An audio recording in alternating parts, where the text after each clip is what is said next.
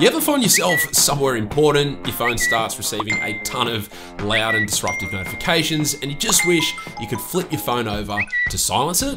Well, Flip D&D is an application that will help you to achieve that very thing. You just flip your phone over, and within a second or so, your phone will turn on its Do Not Disturb mode automatically. And when you flip it back, it'll turn it back off for you. And I know what you're thinking, don't Google Pixel phones already have this feature built in? And yes, they do. But this is what's so great about Android, is that for every exclusive feature on one manufacturer's phone, there's quite often a third-party app that recreates it for other phones. And Flip D&D does exactly that. All right, next up today is Project Themer, and this is an app that takes customization for phones running AOSP-based ROMs to a whole nother level altogether. You open it up and instantly you'll be greeted with a huge list of tools and utilities that'll help you to customize the look of your phone's quick settings panel really quickly and easily.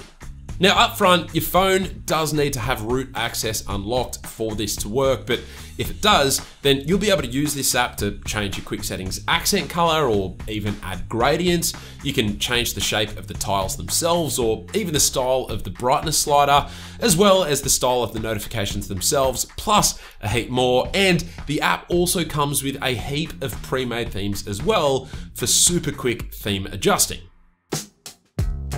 And speaking of theming, if you're a big user of Telegram and you're keen to try a hand at creating some more unique themes to make the app look your own, then you should definitely try out Telegram Themer. This is a super simple one-page interface app, and you simply choose a color for your theme at the top here, then choose between the default configuration or this secondary option called Sosa, which sort of makes the theme have a lighter configuration to it, and then you get three main tweaks from there. Whether to use a dark theme, whether to activate the Monet accent option so that the theme will adapt to your phone's current wallpaper, which will override the color selection at the top. And finally, you can enable this gradient option for an even more unique look. Then once done, you tap on create, then share the theme to a conversation in Telegram. Then you can just tap on that theme, hit apply, and there you go. Now you might be thinking to yourself, why can't I just create my own theme within Telegram? And whilst of course you can, trust me when I say that it can get overly convoluted if you step outside their preset options. And it doesn't allow for system-based accent color theming as well. So Telegram Themer is a perfect solution to both of those issues. Now by now, I'm guessing that you've all probably already heard of Nearby Share, which is Android's answer to Apple's AirDrop, except it's always felt a little underwhelming in comparison, right? Well, things have just gotten way better thanks to two new apps. The first is Google's own Nearby Share app for Windows, which is in beta at the time of making this video, but it literally unlocks proper AirDrop-like sharing functionality between Android and Windows devices and is worth mentioning in and of itself. But then an independent developer just recently released a similar app for Mac devices called NearDrop, and it also unlocks the same sharing functionality, but on Mac devices. The only catch is that you can only receive items via the Mac version at this time. You can't send them, but the developer is working on an update to support this feature, so hopefully we see that in the near future. From there, we have Inure, and this is a really powerful open source app manager and analyzer application that offers a ridiculous amount of functionality in probably the cleanest and most fluid user interface I've literally ever come across. On the app's main screen, you'll see shortcuts to a bunch of different tools related to the apps installed on your phone, including viewing each of your installed and system apps in a neat, organized list. There's a terminal emulator, usage stats for each app, and there's even an entire section dedicated to performing different batch actions for groups of selected apps. But then aside from all of that incredible functionality, my absolute favorite part of this app is the design and the animations. I mean, seriously, even just to marvel at how fluid this app feels to use, that alone makes it worth trying. Not only that, but along with a bunch of other apps featured in today's video, if you sign up as a channel member within the first 2 weeks of this video going live, then you will actually get the premium version of this app completely for free.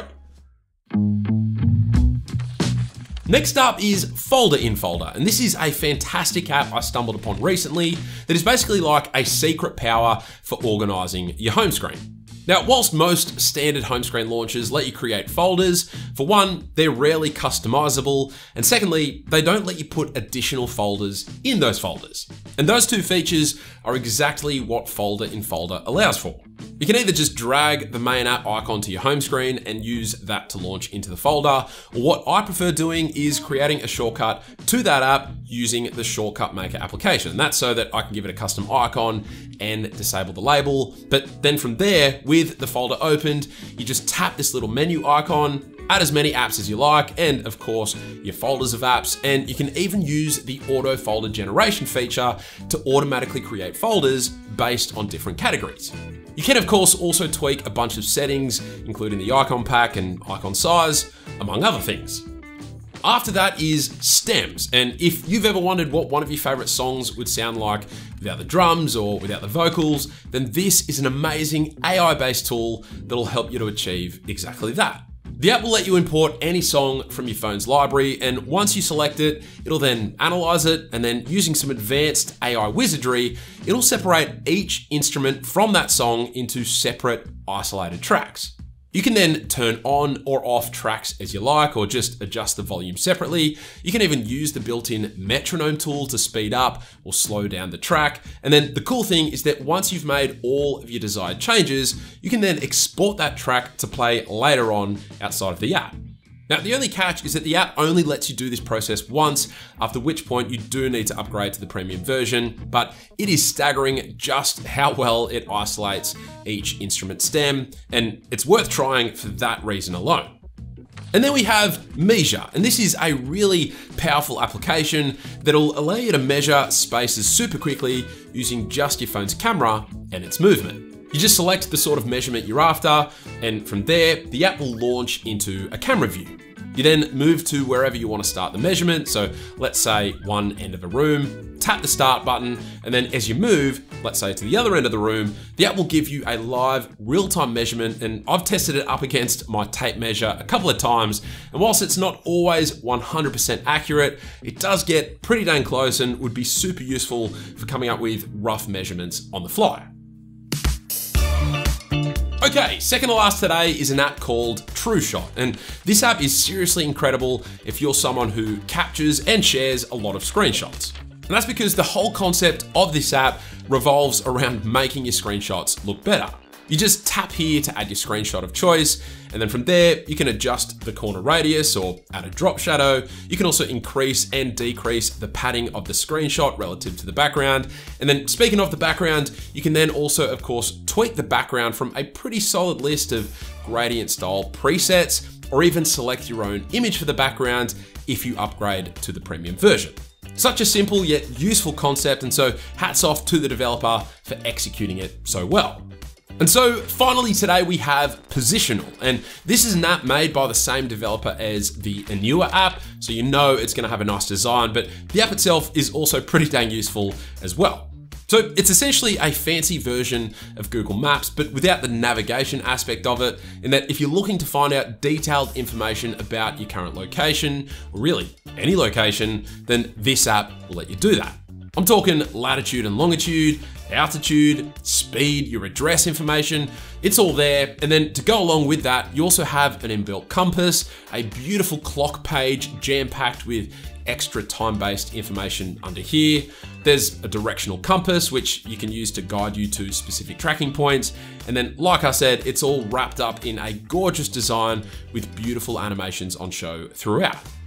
But there you have it, 10 incredible Android apps that I reckon are seriously cool. And as always, I reached out to a bunch of the developers behind the apps on today's list and asked them if they would be interested in giving my channel members a promo code to the premium versions of their apps, and a bunch of them agreed. So a huge thank you to the developers behind the apps on screen right now. And like I said, if you want to get the promo codes yourself, then all you need to do is sign up as a channel member within the first 2 weeks of this video going live, and that is it.